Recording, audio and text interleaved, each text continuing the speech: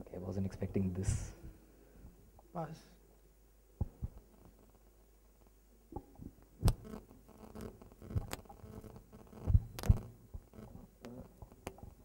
Spot on. Let's move on to the next question. What is the significance of this visualization? You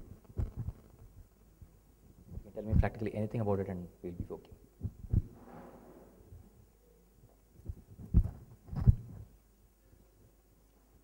Basically, it's plotted on different axes. Next. Actually, it is something like the number of dimensions are increased. You can basically have better analytics. So Next.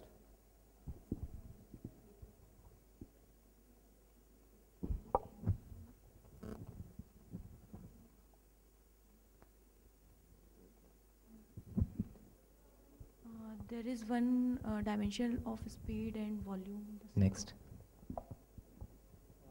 It's the same data point. Go on. It's the same data points. You're just positioning. Partial differentiation. Okay. No. It's a scatter plot. I have to tell what it depicts.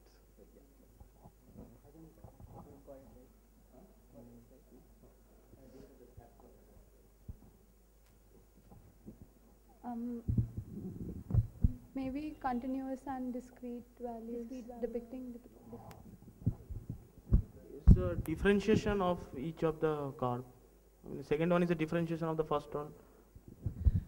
This is, well, yeah, now that you get points, but please feel free to go ahead and guess. Yeah, go. It's the same data set of data points. Uh-huh. Just the x-axis is your. Okay, sorry. Just the x-axis you are changing. In some cases, you are arranging. It's just the putting the points how with respect to different order of x-axis. No, it's not. Anyone in the audience? K means clustering? No. These are a set of data points known as the Anscombe quartet. You can just do a search on Wikipedia. They have this interesting property that if you take the average of the x-axis and the average of the y-axis, they have exactly the same average. They have exactly the same standard deviation, and yet when you plot them, they are completely different data sets. Okay? Discovered by a person called Anscombe to demonstrate how if you aggregate stuff and use pure numeric representations, you will not get to the richness of the actual visualizations. So that was on the Anscombe quartet. Let's move on to the next question. I've shown you this map. This is a map that colors each of the parliamentary constituencies based on the winning parties, the 2004 general elections. What is the technical name for this kind of a map?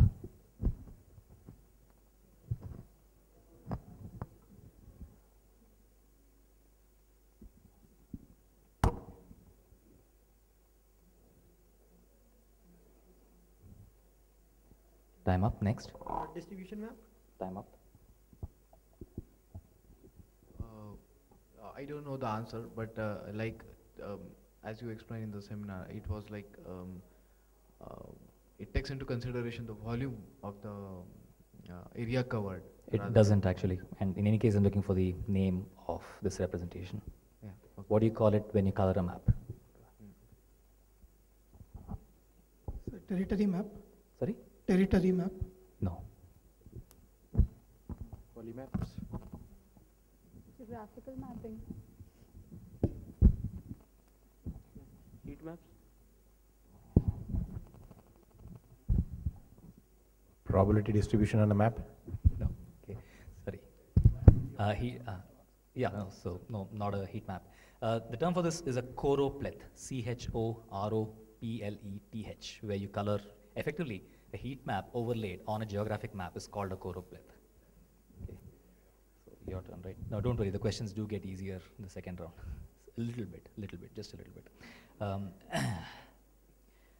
This is again a representation that I showed you this morning, and here's where we use the size to be representative of a degree of proportion or any other parameter, not the actual value. What is this representation called? Graph map. Sorry? Graph map. Nope, not a graph map. Bubble graph. Bubble. Not a bubble graph. Force layout.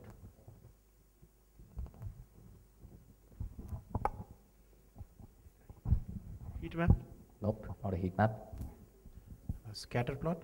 Nope, not a scatter plot. Bubble map. Nope. It's interesting that I kind of mentioned it this morning. Does anyone happen to know? These are called cartograms. This specifically is called a Dorling cartogram, named after the author and its inventor. And we have the last question of this round. So this visualization, dated 1857, depicts the causes of mortality during the war between England and France. Who created this visualization?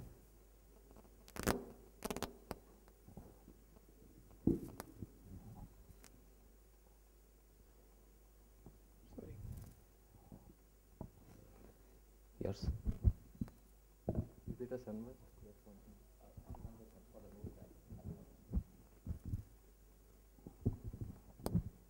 Pass. James Pye.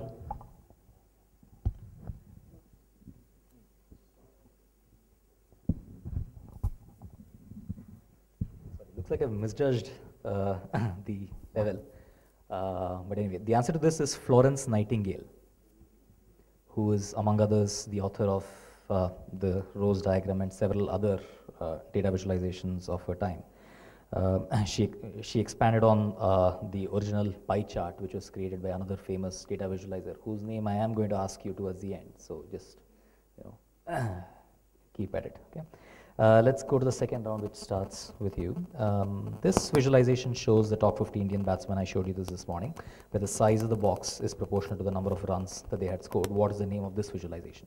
Tree map. Yep, tree map. Spot on. This rather sophisticated visualization, which I hope you've seen, shows the scales of money starting from dollars, where you can buy apples or sandwiches, to thousands of dollars, which buys you a second-hand car, to millions, to billions, to trillions of dollars. This appeared in a very famous webcomic. Who authored this visualization? Pass.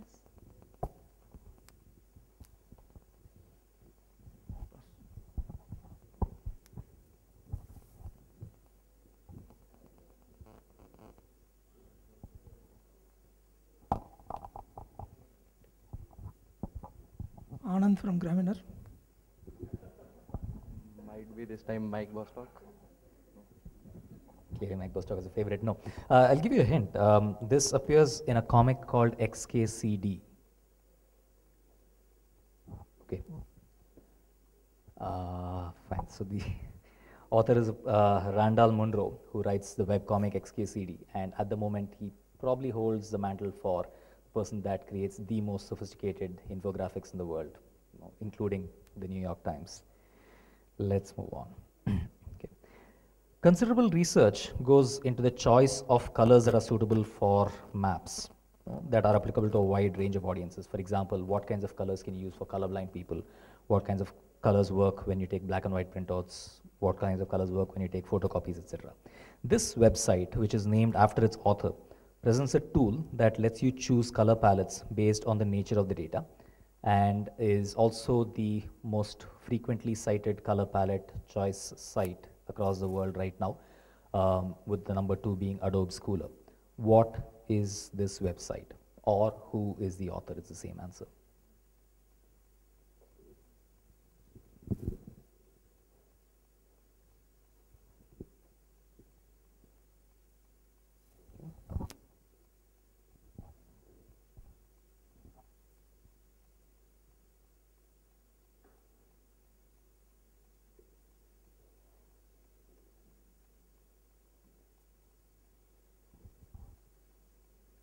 Instagram.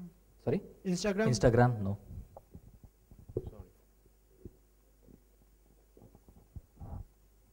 Did you say the website is the name of a person? Yes. Who invented this? The name of the website is the name of the person. Okay. At least the last name. Color wheel? No. Sorry? Color wheel? Color? Wheel? No.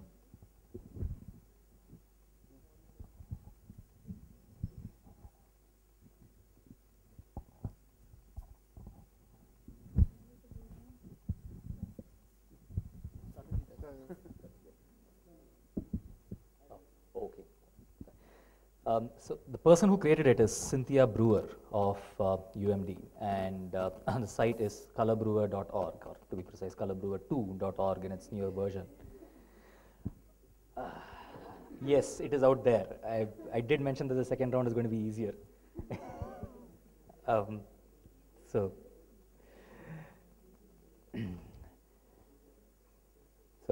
this picture shows Hans Rosling presenting the history of the world's development on a TED Talk, right? He created a software that was purchased by Google. What is the name of the software?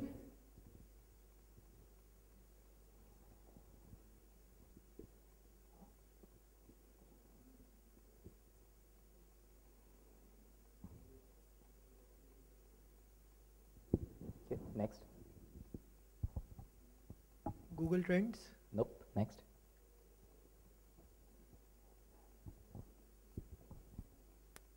Gapminder. Yep, spot on. The answer is Gapminder. Gapminder.org is also the website and the name of the software. The word Gapminder is based on the London Tube's phrase, mind the gap between the platform and the station, between the platform and the train. Let's go to the next question.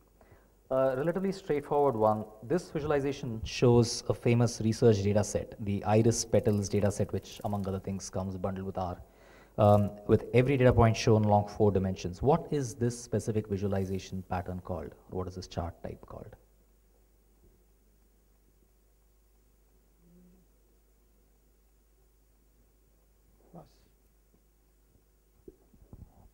Linear data model. Sorry? Linear data model. No.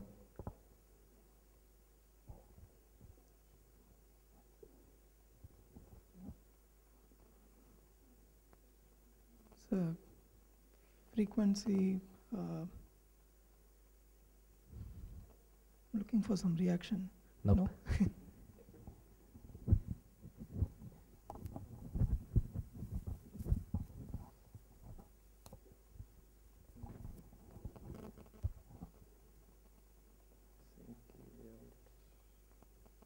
Time up.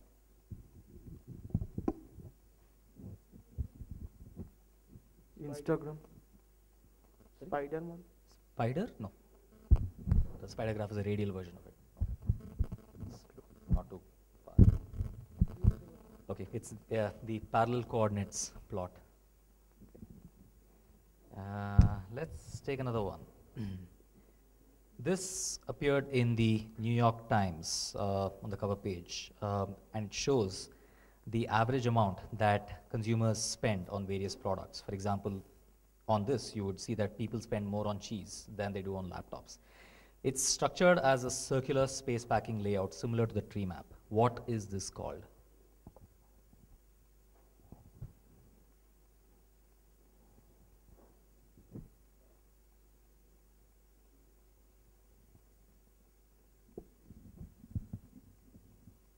Circular model. Nope.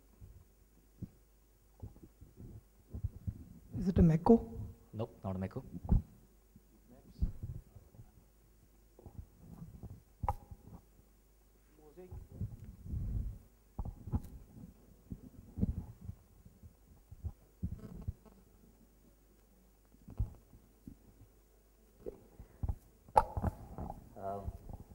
Sorry, I should give you the answer, don't I? It's called a Voronoi tree map, or a Voronoi diagram. The person who created it, Voronoi, has created the algorithm for perhaps one of the most sophisticated space packing layouts, where you can take any arbitrary shape and fill it with arbitrary polygons, where the size of the polygons is based on the value, any arbitrary value. Over to the last question, which is pretty much the father of data visualizations is the author of this particular visual. The data visualizations came into prominence in the 1800s mainly due to the work of this Scottish engineer and political economist. He published the Commercial and Political Atlas since the 1786. He is credited with inventing the line chart, the bar chart, and the pie chart. Who are we talking about here?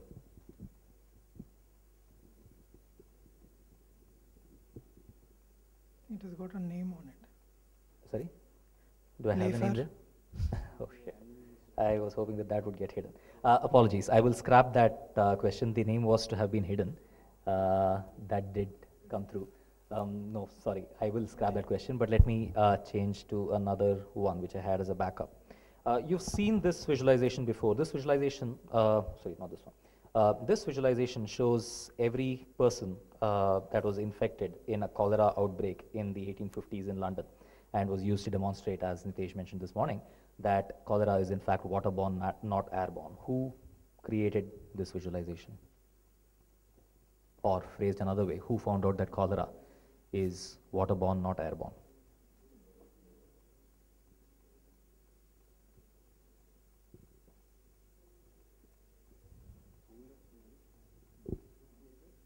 Who created this visualization?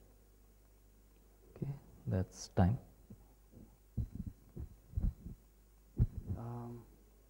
Somebody called John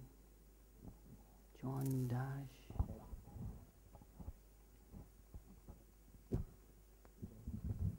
It's John Nash, I guess. John Nash. John Snow.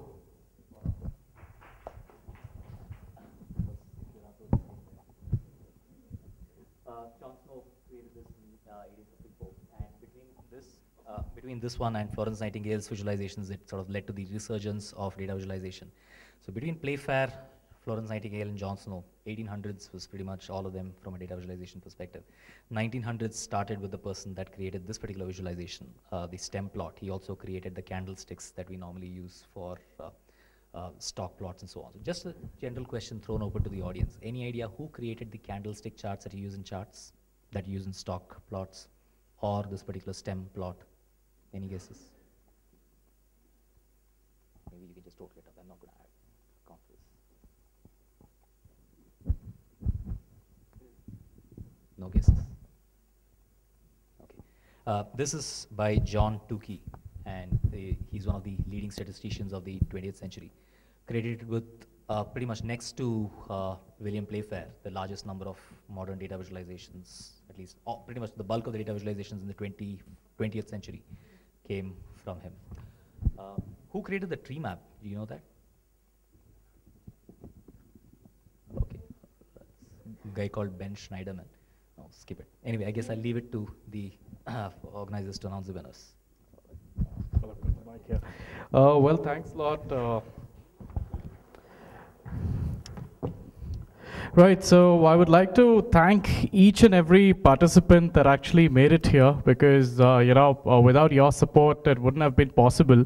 Of course, while Unicom as a company offers a learning platform to everyone, but then in turn we also intend that each and every organization, each and every delegate benefits in terms of the solutions that any organization intends to offer to the delegates, and a cloud series coming up that would commence from the 15th of Feb and concludes on the 21st. So we have the cloud challenge as well that would come up. So each and every emerging technology category has got a lot of these contests. So we basically want each and everyone to benefit from an overall perspective.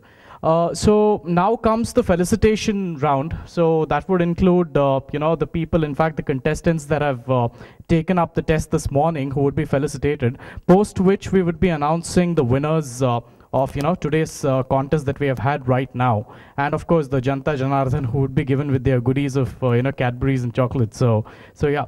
So Sneha, may we have the certificates so that we can make an announcement?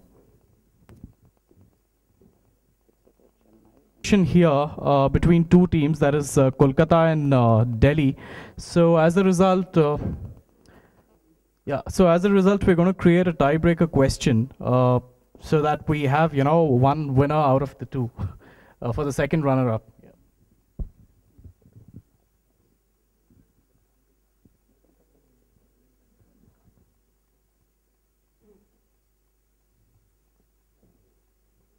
The participants that took up the test this morning, these are the semi-finalists, and this will be followed with the felicitation of the winners for today.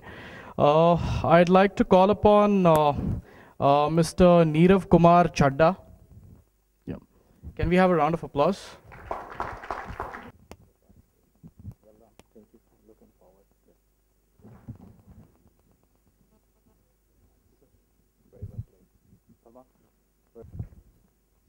Purnima?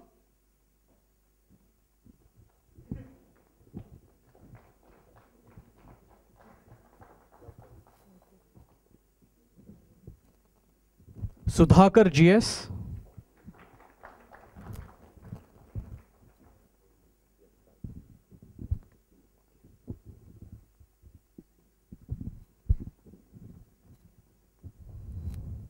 Aritra Mandal.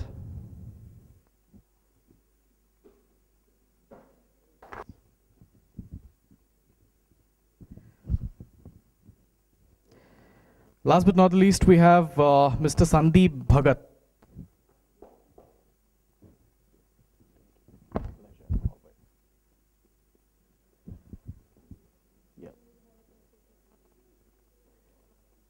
So the scores are quite evident, right before everyone. Of course, the tiebreaker question is, almost prepared by sir. So if we can, have that open, or would you require another 5 minutes? I have no idea. Ask who created. Okay, it's a series of who created questions, and whoever answers first. It's a a buzzer round kind of thing. Just shout out the answer first. Wherever I hear the answer from first, I give it to them. Okay. Whose names? Name any one person whose name is on the seminal paper on map produced by Google.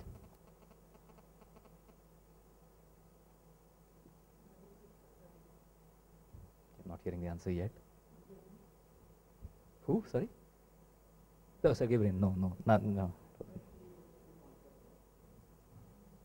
Sorry, let. No, it's only those teams that are answering. So, okay, Jeff, Dean, and Sanjay Gemawat. Let's take something else. Since you've had a lot of questions on R, and this is not something that I know offhand, but let's ask, who created R?